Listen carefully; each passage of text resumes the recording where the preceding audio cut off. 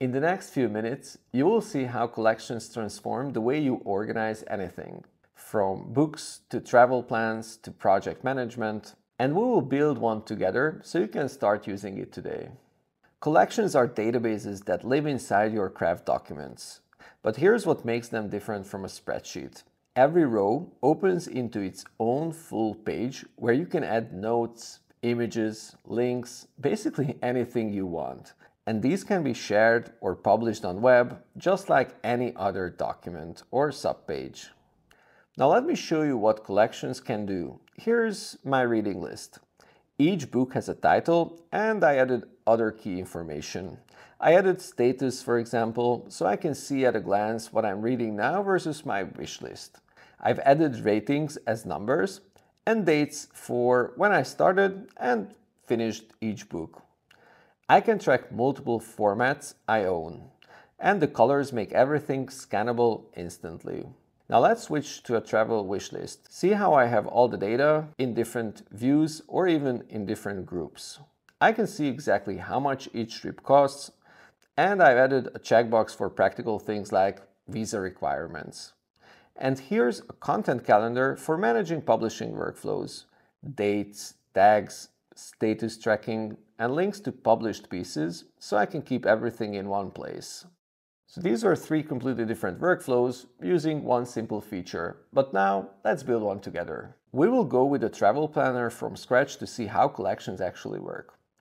I will insert a collection by using the / collection.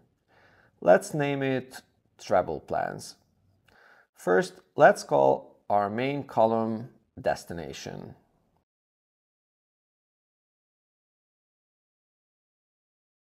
Now I will add fields. Think of these like columns in a spreadsheet, but each one has a specific type. There's a text field for the country. Simple text, perfect for names or descriptions.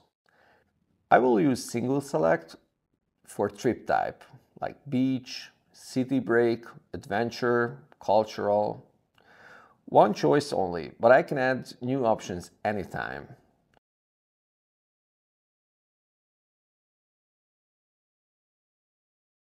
Multi-select for best seasons, spring, summer, fall, winter. I can pick multiple because some places are great year-round. I will add number field so I can track the duration of days as well. I will add the date field to be able to track the target travel date.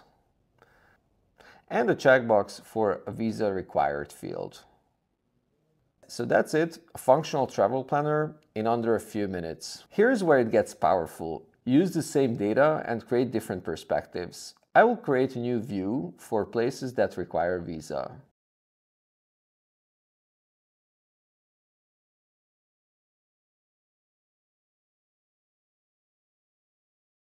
Now, I will filter to focus on what matters right now.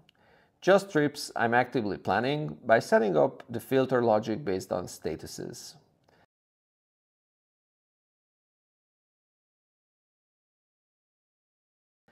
And remember, click any trip and you are inside a full page.